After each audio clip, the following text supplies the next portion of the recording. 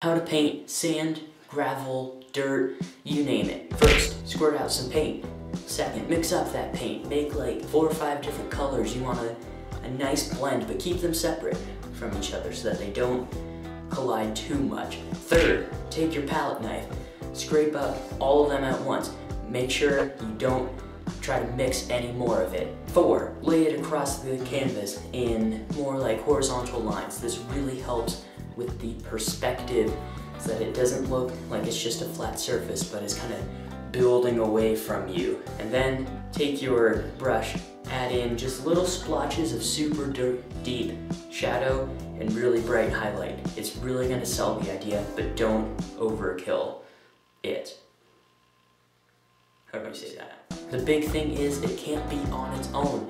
Mix in a little bit of vegetation into it. Maybe even throw in an animal. That would be pretty cool. And there it is. Quick, easy, dirt, and it didn't even take that long and it looks really good.